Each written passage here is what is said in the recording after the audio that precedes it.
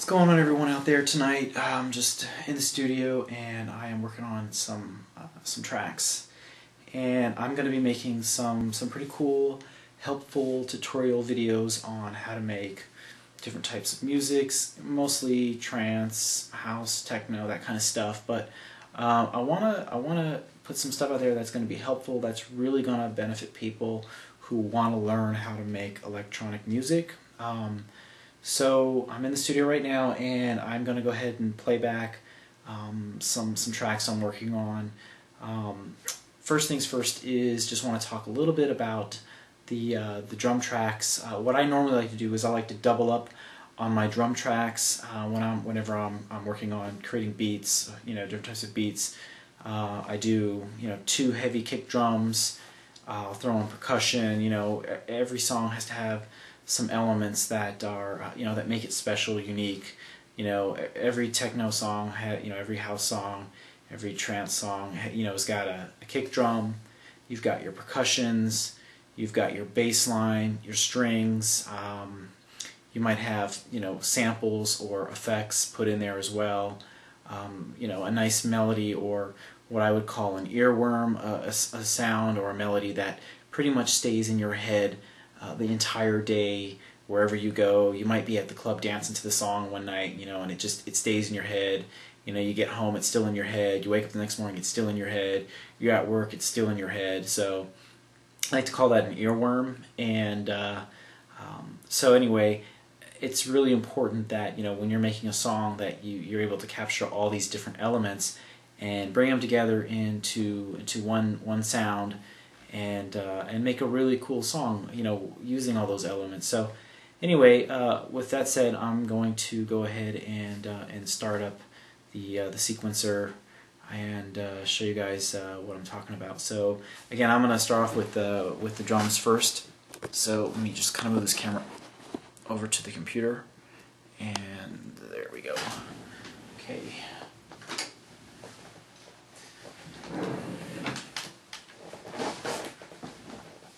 So let me find my drums here.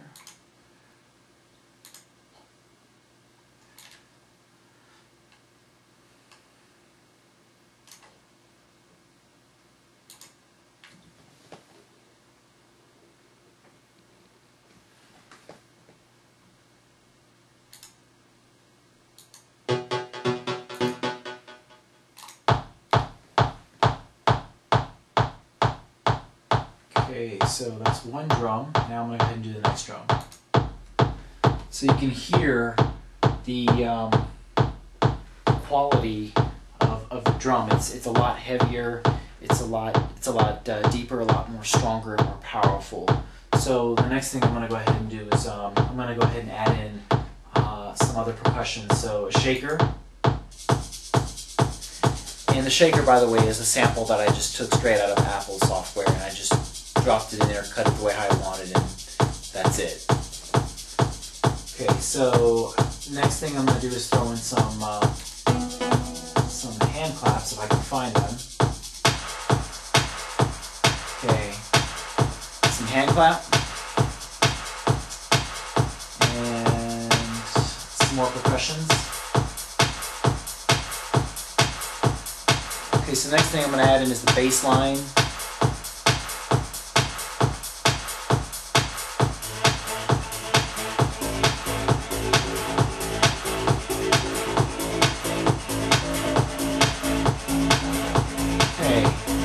So I got a bass line in there now, and I'm going to just go ahead and add some more sounds in.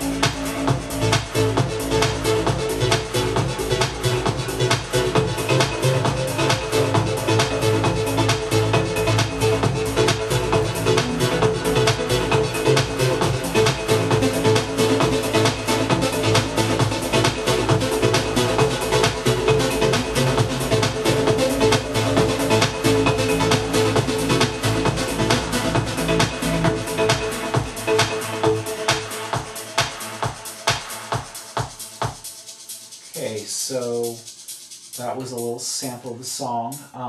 Now I've got some strings in here too, and I'll go ahead and play those.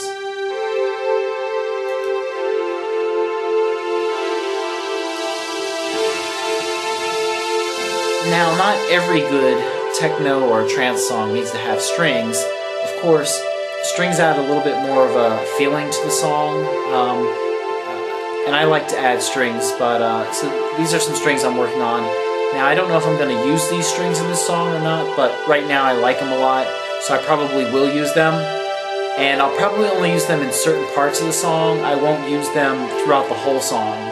So that's just, again, something I'll have to work into the mix down when I'm mixing it in. But anyway, so that's just a quick little sample of what you can do with Apple's Logic Pro. It took me like 30 minutes to put this together, and I don't really think it's that bad for 30 minutes. Again, I could do a lot more better with more time, but I'll play the song one more time with the strings, just so you can get a better feel of all the elements together.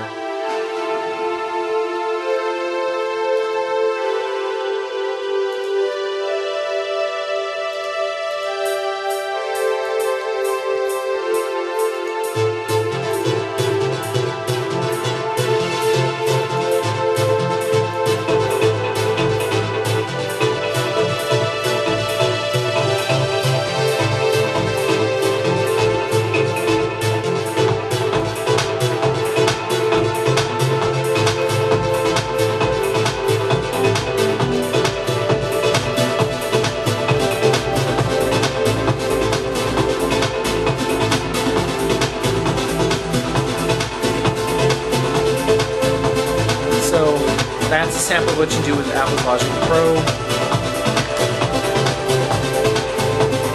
I'm going to be making more tutorial videos and show you guys how you can do some pretty cool things using the software.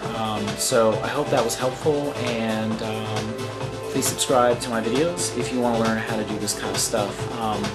You don't need to have all the equipment that I have to make good music. You really just need some good software. You need to have some good ideas, and you need to be enthusiastic about it.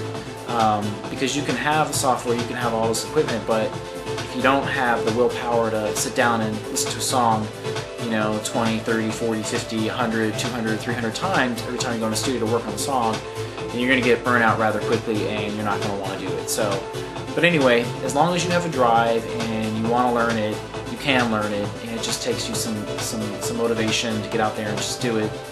And I didn't have anybody teaching me how to make music. I just went out and bought my first keyboard, and then I bought my next keyboard, and I bought some software, and I just kept going and going with it until I learned how to do it. I'm not saying I know everything about making music, but I think I know enough to be dangerous if I had the opportunity. But anyway, with that said, I'm going to go ahead and end this video, and again, I'm going to have more cool tutorials out there to show you how to make music and stuff. So if you're interested and you want to learn some basics, using Apple's Logic Pro, and doing MIDI and working with different sounds and different keyboards, then please subscribe. All right, y'all have a good night. Bye.